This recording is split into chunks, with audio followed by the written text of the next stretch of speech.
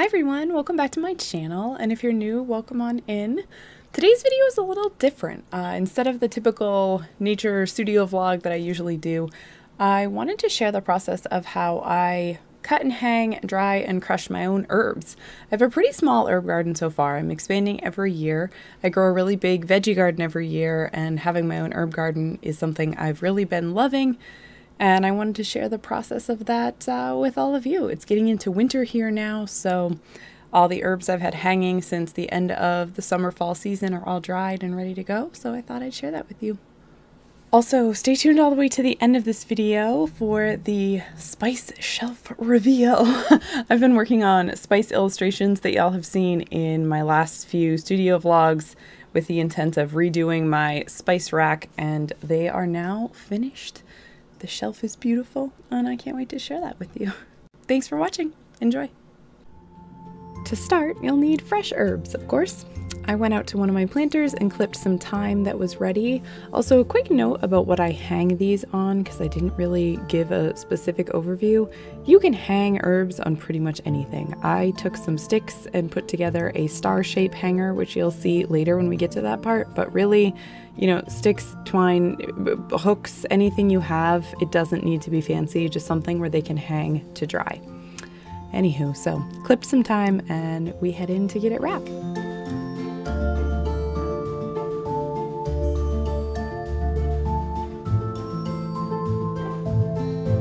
You need very few supplies for hanging herbs. Obviously, the fresh herbs themselves, then some twine, string, thread, really anything you can wrap towards the top and hang them by, and a pair of scissors.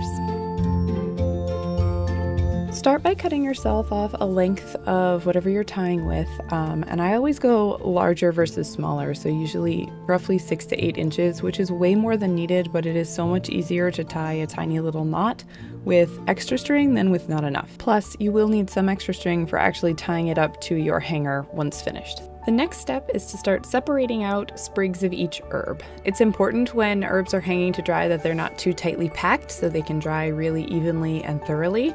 So I usually keep it about, I would say, 4 to 6 sprigs per bundle. It really depends on the herb. Some are more dense and tightly packed than others, but you just want to make sure everything has enough space to dry out. Once you have a bundle gathered, bunch it up at the top, grab your string, and I just tie a double granny knot around the middle. I try and leave a lot of extra string hanging off the end so I can tie it up to the hanger when I am done.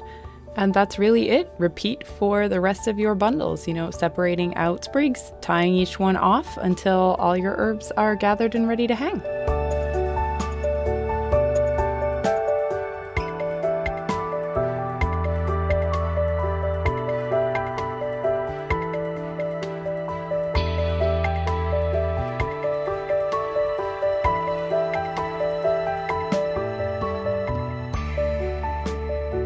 Then it's time to tie them on the hanger. Like I mentioned earlier in the video, your hangers do not need to be fancy. I literally took some sticks, hot glued them into a star shape, tied some yarn on them, and hung them from the ceiling.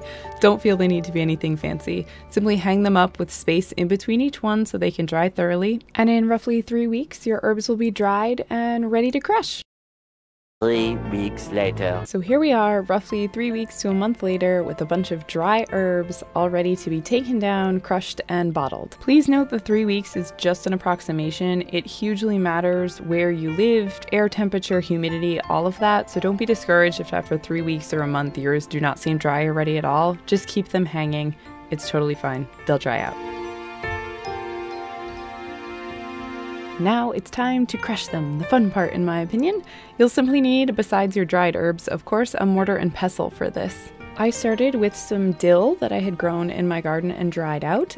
Basically, as you take it off, your dill is very crumbly. You hardly need to crush this at all. Also, a note, this is a messy process. Don't worry about getting, you know, herb bits everywhere. It cleans up very easily. So with the dill, you're basically just going to break off all the side pieces and leave kind of the center stem out. I have always skipped the center stem because it's so big and doesn't really break up well, and the spindly side pieces here that have dried out are more flavorful. I scraped up any bits that had fallen back into the mortar. Make sure your work surface is clean because, like I said, it's a messy process and you can save a lot of the bits that fall instead of wasting them as long as your work surface is clean. So I put those back in the mortar and then just crush them with the pestle. With dill specifically, you seriously hardly even need to use the pestle. It pretty much just crushes the second you put any kind of weight on it. So I just did a few little swirls with it until it was not super fine, but a nice crushed powdery consistency, and then bottled it up.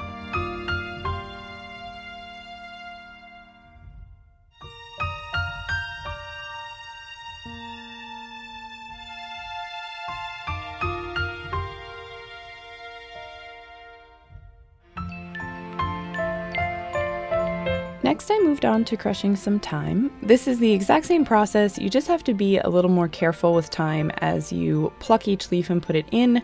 Thyme has a lot of stem pieces that are not going to break down well, so I just am a little bit more careful about pulling off the leaves as opposed to the dill, which you could kind of just, you know, crush as you're putting it in the mortar.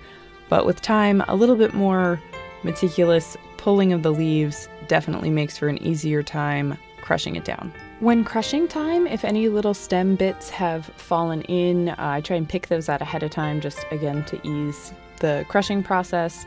And then as it crushes down, I find that there are little fibrous bits that tend to clump together. I mean, they're not inedible at all. They're just not the best texture in my opinion when you're adding spices to something. So I usually try and pull little clumps of those out if I can. But honestly, if you don't want to do that, it's not going to hurt you at all.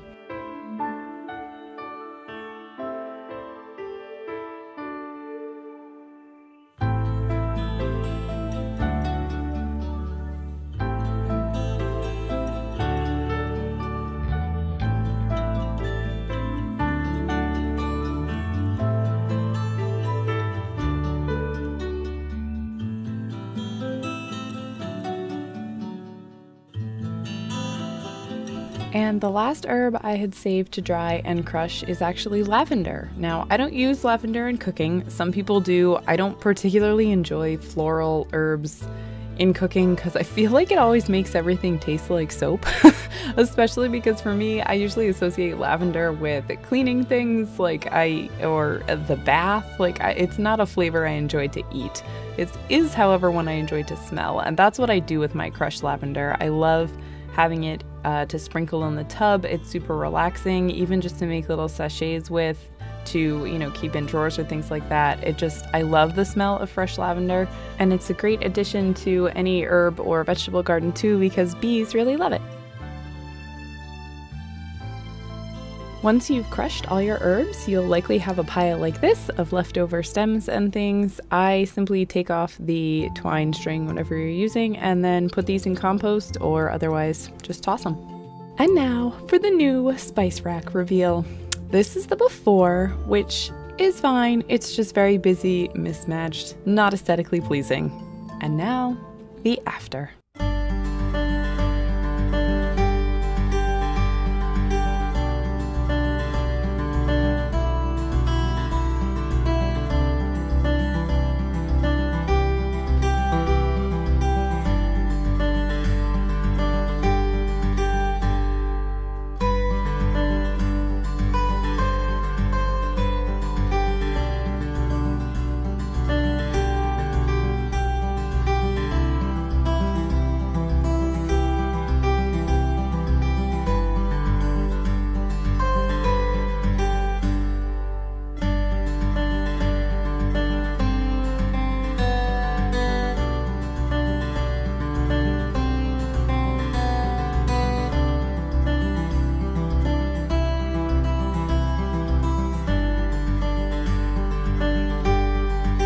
Thank you so much for watching today. I hope you enjoyed it. I was so happy with how my new spice rack has turned out. I absolutely love the bottles and the jars and the illustrations. It's just so rustic and witchy and wonderful and brightens my day every time I see it. So I hope you enjoyed this video. Subscribe if you haven't and you like what you see here. I'm so excited to start filming wintry nature goodness for all of you. It's so beautiful here in the winter and we're kind of just waiting on the snow. So take care everyone. Have a wonderful rest of your day. Thanks for watching.